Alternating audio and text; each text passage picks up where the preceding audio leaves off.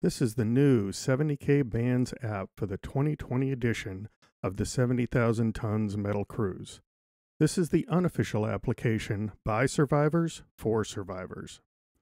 There are two interfaces to the application, one before the schedule is made available, and a different one after the schedule is announced. Here is the interface before the schedule is made available. You will see all the bands that have been announced.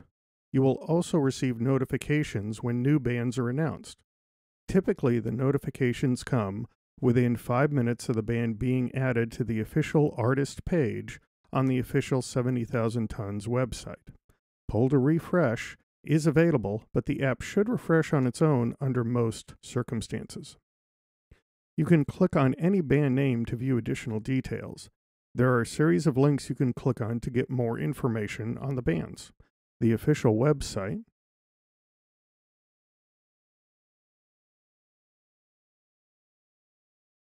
Metal Archives,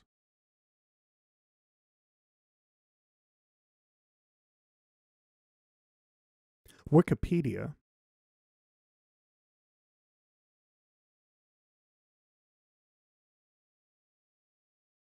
and of course, YouTube.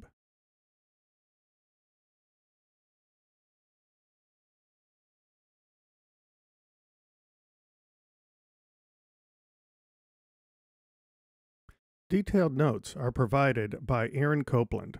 He does some great write-ups for all the bands. That being said, these write-ups are optional to use. You can edit these descriptions any way you like, or even replace them with your own content. If you want to return to the default note, just delete all data in the notes field, and the default notes will be restored. To edit a note in iOS, just click once within a note. For newer versions of Android, double-click. For older versions of Android, clicking 4 times may be required. You can flag bands as must see, might see, or won't see within the details screen.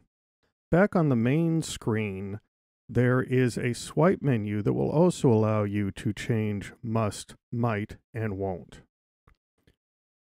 Once these values are set, you can use the filters to show or hide your choices. The filters work as a toggle. Click once to turn the filters on, and again to turn the filters off.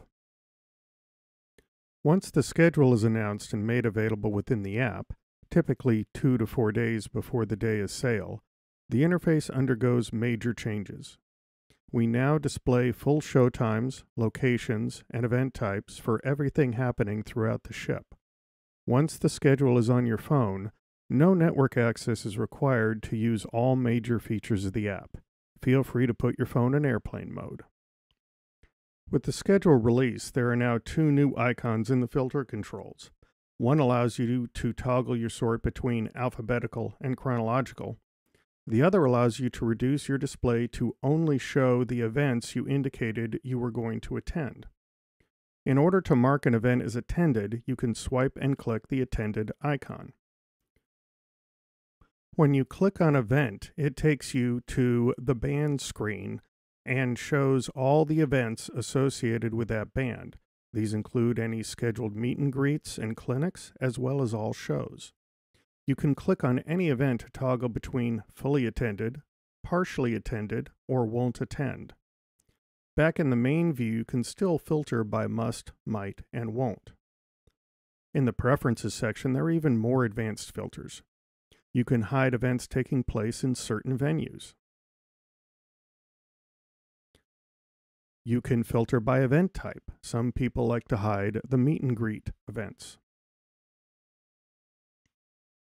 Hiding expired events is on by default. This allows the event that took place more than an hour ago to disappear from the display. If a band has no more events scheduled, the band name will appear at the bottom. You can disable this setting after the cruise to show all the events that happened in the past.